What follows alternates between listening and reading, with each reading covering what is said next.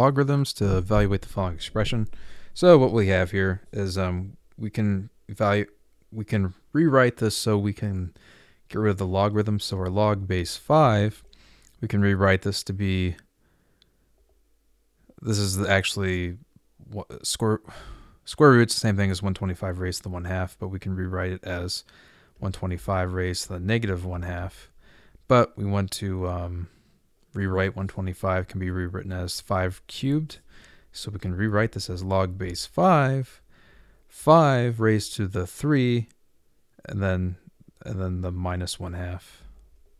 Or when you combine logarithms, you multiply them. So we end up with log base 5 of 5 raised to the negative 3/2. And because the log base and the base of the log or the exponent are the same, we just get rid of it and we end up with negative 3/2. That's it. Okay, I hope this helped you out. I appreciate you watching. Have a great day.